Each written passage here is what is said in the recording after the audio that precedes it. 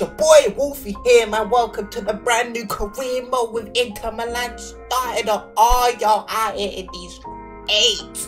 You know what I'm saying? But before we continue, man, I just want to say a massive thank you to everyone who supported the Watford series. It has ended abruptly, you know what I'm saying? Fortunately, it just wasn't gonna work out in the long run. And if you have notifications on, you would have seen I put out 2 polls on the community tab. The first poll was basically asking you guys, listen, is it working out or not? You know, long story cut short, and everyone said, oh nah. So that was a bit tough, bitter pill to swallow, because I did want to do multiple seasons with Watford, but with the fact that EA haven't added any additions or changes into career mode this year, using smaller teams, especially uninteresting teams like Watford, no offense, you're going to struggle. And I felt that firsthand, you know, earlier on. So I'm glad I've got that out of the way. And I know now that moving forward, especially this year of career mode, I have to be very strategic in the, you know, career modes that I do this year, because it's going to be a struggle. It really is. Whether people think it or not, it is, because there's no new changes. This is literally a copy and paste of last year, just with a few additional cutscenes and little minor features that they didn't really mention or talk about in the you know, media conferences, etc., leading up to the release of FIFA 19.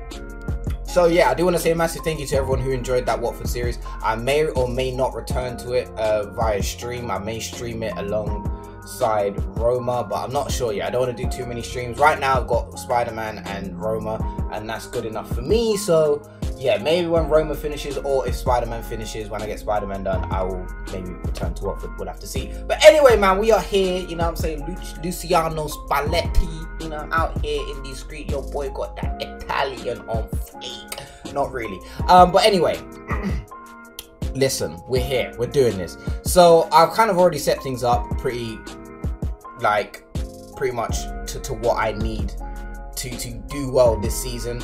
And you know, I've been in a few FIFA career mode streams. I've, you know, looked at various videos of what works and what doesn't work. And BMO, I don't know if you guys know of him, but he's been very supportive of me and my channel, which is incredible, because the guy's on like 100k. I've been watching the guy since he was on like 15k. It's crazy, but he's been very supportive. And I was in a stream the other day, and he recommended to me, you know, because I like to play this kind of fast-paced Barcelona 2009-esque football, he recommended I go with a 4-5-1, and it would match my playing style quite a lot, because apparently me and him have the same playing styles, which is great. So he recommended this. I watched it on stream. It worked very well. And I know you probably look at this and think, hey, you ain't got midfielders, man. You ain't, that's not how this should be. This is, I mean, no. No. There we go. Right, so you're probably thinking, right, you haven't got any midfielders, what's going on? Like, if you get hit with an attack, where's your midfield? Well, I've actually used this tactic, or formation should I say, in kickoff, and it's weird because you kind of don't even notice that you don't have a midfield, because Golan and João Mario tend to just drop back regardless, and Perisic and Balde tend to, you know, be on their defensive duties quite a bit. Although they are trash at defending, they are on their defensive duties, which is good. And then you know, I think, like, for me personally, once I got to this area here where they're like near my box, they really didn't get into my box, because I had so many players just around that area, which is great. So like Perisic and Balde just tend to drop back a little bit. So essentially you have like 7 defenders, which is crazy. So this just works really well for me. Going forward, I've got numbers. I've got Perisic, Balde, I've got Golan, João Mario, Icardi. Brozovic, I've instructed him to stay back, so he won't be going that much forward. So he's just going to stay in the hole there and just chill, pause. So yeah, this works for me. This works for me. It's just going to require me to sign, you know, a lot more players than I would have if I was going to use like a 4-2-3-1 or 4-3-3. So with that being said, talking about signings, who are we letting go of? Who's getting the axe? Well, let's go take a look at the squad that we have to our disposal. So we've got Handanovic, who's going to be the starting goalkeeper. I actually rate Handanovic. Some people don't, but I do. We've got my boy Daniele Padelli, you know what I'm saying, 32.74. He's just going to be the backup. I want to offer him a new contract for a year, but I know you're gonna be stunting and try to get excited because I offered him a new contract. So you're gonna be like, listen, I want 4 years regardless, but it ain't gonna happen. This is where I got kind of confused, right? So I got Raffaele Di Gennaro. I think it would be Gennaro. I don't think it would be Gennaro. I think it would be Gennaro. He's a prospect at 24 years of age. Okay, you know, okay, that's possible. You know, we can prospect 24, not really, but I'll let it slide. This though, how you a prospect at 35 years of age? Who's man? So I'm just come collect this guy off my screen. Moving on. So yeah, no, going back actually. Bernie's leaving, and we're gonna keep Gennaro, Radu, and not Radu, Padeli, and Handanovic. Vaslakio is on loan for a season, so that's great stuff. But I you know, you listen, permanent, please. I would have preferred if it was permanent. It's a loan, so of course next season we're gonna have to sign a new right back. But regardless, we need a backup right back anyway, so that is one position that needs filling. We do need another centre back. We've got Skriniar here, who I am kind of looking to build the team around in some ways. I know it sounds stupid building a team around a defender, but I mean, the guy is just lit. We've got Miranda here, who I was considering selling, but I looked at his attributes. He can still do the business at 32. He can still do the business. I will get rid of him at the end of the season. Stefan de Vrij here he's just joined. I think he joined on a free. I can't remember, but yeah, he will be a backup to the starting partnership of Skriniar and Miranda. A part of me wants to go with de Vrij and Skriniar, but Miranda is just solid, very solid. Ranocchia here is 30 years of age, 76 rated. I was considering selling him as well, but I figured I'm going to keep him. Just relax, you know what I'm saying? Don't do what you did in Watford. Just sell the whole team and end up in a rotten position. Just relax. So Andrea Ranocchia is going to be staying, and I've actually offered him a new contract, so he will be here until he's 34 years of age. Moving on now, left back. So we've got Asamoah, who's just joined from Juventus. Weird transfer that I don't understand that. I personally just don't rate Asamoah, but he's here. We're gonna have to use him for the first season, so we'll see how well he does. Ambrosio is the one I'm gonna be getting rid of because I only want to roll with two left backs, or two full backs, should I say, on each side. So I can't say his name. Danilo Ambrosio is going to be the one to, you know, kick rocks. I'm sorry. Dalba is going to be the backup left back. However, this man is talking about some, let me show you, 91 acceleration and sprint speed. Let me start though. Let me start. And then we've got Inside, who's out on loan. So when he comes back from Torino, I will transfer list him and get rid. He used to be good. He used to. You remember them days when he was at Ruben Kazan? I remember. Anyway, midfield. We've got Brozovic here, who I rate highly. One of my favorite players, wearing the Inter Milan shirt. We've got Gagliardini, who is the 24-year-old midfielder. I'm going to train him up and try and get him to at least 80, 81, and then he'll probably take over Brozovic. Actually, he doesn't necessarily need to. They'll probably just be like the next partnership. You know what I'm saying? Modric and flipping Cruz out here. No? Okay. Then we've got Matthias Vecino. Is what it is. I actually surprisingly don't really know much about him, so we're gonna keep him because he's 80 rated. He's 26. He might turn out to be good, or he might be very trash. I don't know. Keita Balde is on in real life. He's on loan with a future fee, but however, EA don't know how to add future fees to transfers, so that's tough. But he does have a future fee in real life. In the game, he doesn't. So he's only on loan with us for a season, and then he'll return back to AS Monaco. But he's going to be the starting right midfielder, as you saw in the formation screen earlier. He can play up front, which is great. And he was formerly known to play on the left-hand side with Lazio. So welcome back to the Serie A, my boy. Welcome back. Antonio Candreva is being transfer listed, man. Just for what I want and how I play. Candreva's not it. He's not it. He's got to go. I can get money for him and replace him with someone better. It's just that simple. Niangolan, of course, signed from Roma this season. He's going to be playing in that cam role. I know. You're probably going to think, no, he's more of a midfielder. No, get all that. Going to play him in the cam and see how well he does.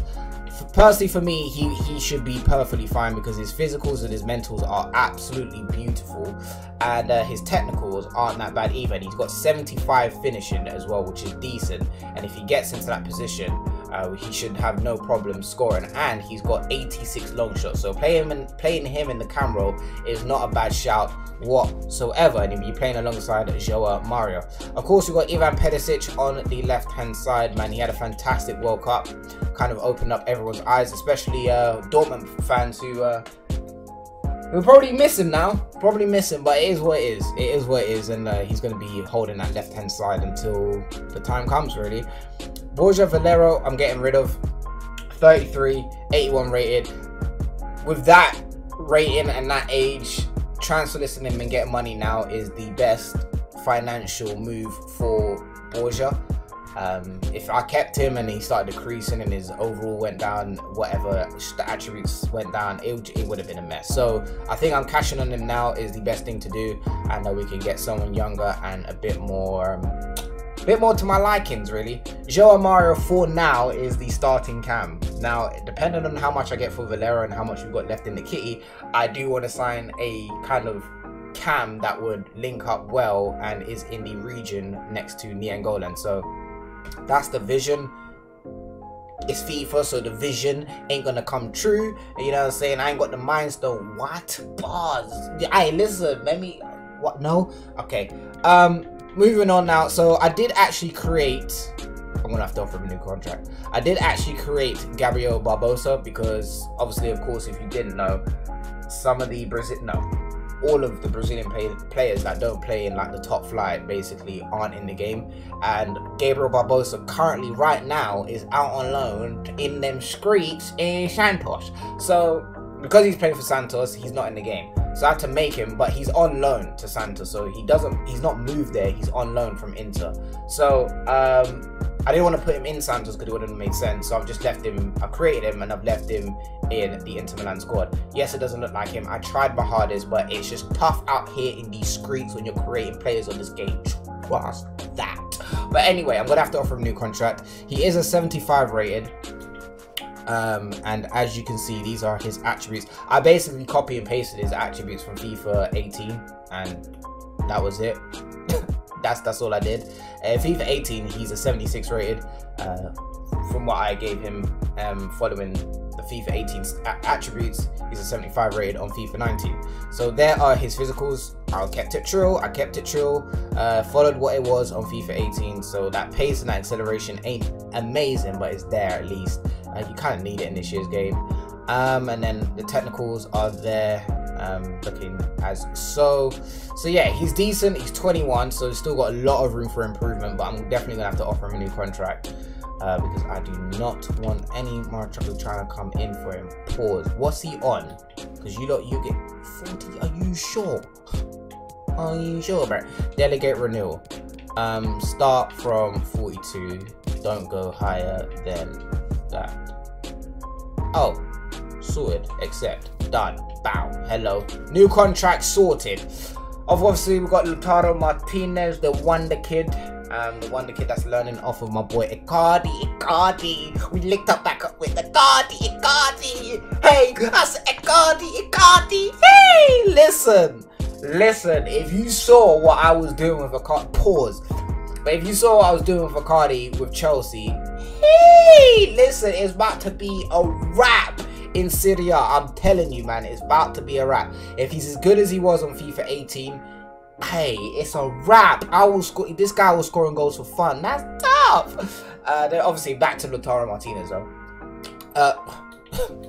Got too excited. Yeah, he looks very good. He should be very good. He was very good last year on the game.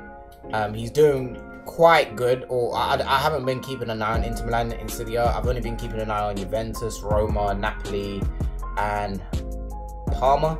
That's about it. So I'm Fiorentina. I don't really, and funnily enough, out of AC Milan and Inter Milan, I'm an Inter Milan guy, so that's weird. But anyway, I hope he's doing alright. I haven't really checked, but I guess we'll see. We've got Pinamonti is out on loan. That 62 rating is a bit low for me. Pinamonti is a hot prospect, very hot prospect in Italy. So I feel like a 62 rating is a bit harsh. Yeah, don't know about that. And then we've got Politano, who is the other left winger to Perisic, and will play as backup to Perisic until God knows when, but he's only on loan though. Inter Milan, you're killing me with these loans, man. You're killing me with these loans. In terms of how much we've got to spend, we've got 44 million and almost 200k on the wages.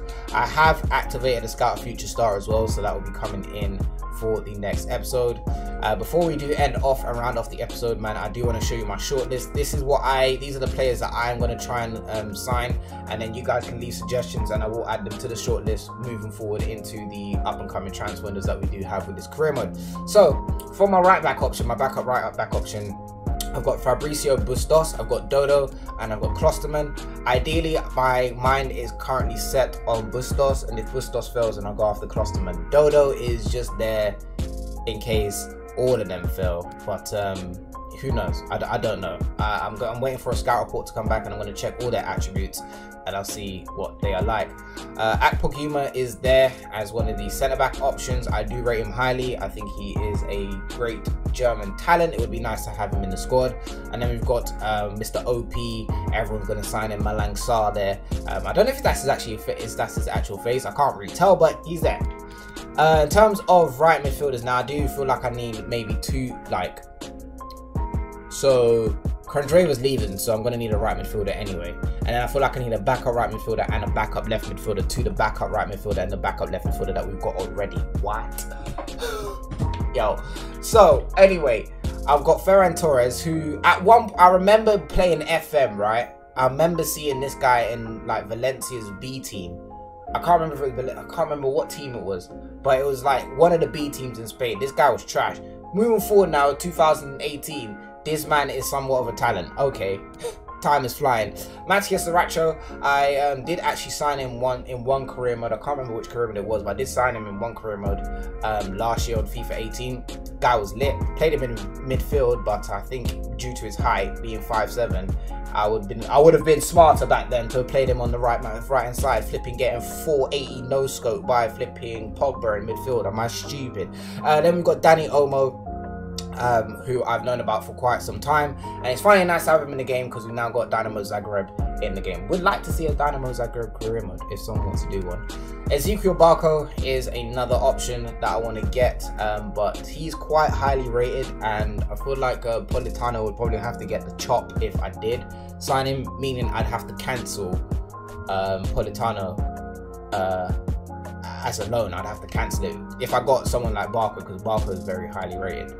Then we've got Alphonso Davies. Now his contract actually expires at the end of the year, and I know in real life he has agreed a deal with Bayern Munich, but let me break it down for y'all. The deal doesn't go through until January, so he's not a Bayern Munich player, sorry, until January. So right now, you know, in career mode, they obviously haven't got that feature where they can do future transfers and things like that. So he's still at Vancouver Whitecaps, so I'm going to take my chances, and I do want to sign him, I can't lie. Eric Aguirre, I signed him multiple times on FIFA 8, from like FIFA 7, no, not FIFA 17. Was it FIFA 17? FIFA 17, I've been signing this guy. FIFA 18, I think I signed him in the offline career mode as well. But I didn't use him, that's the problem. I've signed him, but I've not used him. He's very versatile for me personally because he can play left mid and central midfielder, which is great for the 4-5-1 that we're using. Lucas Rodriguez, now forget James, you know what I'm saying? Forget James or James, flipping James. Forget him. We got Lucas Rods out here. Lucas Rods, he is like one of the camp options I'm thinking of going to, just as a backup, really, just as a backup. Victor Kovalenko is another backup, and Oscar is the one that I want to go for as like the guy to match up with Niangolan. He is the one, and the thing is, he's not even that expensive. He's 26 million. I can get him for between 28 and 37. Now if I sell Borja for at least 20 mil, that's half of that covered. I'm chilling. And then I got Albert Ellis there as well on the right hand side to possibly replace Kendraver or be the backup right midfielder. I don't know. I was meant to sign him with Watford, but I didn't have enough money. So that is pretty much that, and that is pretty much it for this introduction episode, man. No transfers, ain't gonna do all that. I think we've been going for like 15-20 minutes, so I'm gonna stop here. If you're gonna enjoy the series, man, make sure you drop a big old like, man. I don't usually set like targets, but for this one I'm going to. Can we hit 50 likes on this video? 50 likes on this video. You know what I'm saying? Show your support. Come out with full force. RKO, sweet chin music, DDTs, all of that. Come out in full force. Pause. And you see the group. Got bastard and that stuff. But anyway, I'm out here, man. Thank you for watching. I'll catch you guys on the flip side. Take care of yourselves. Peace.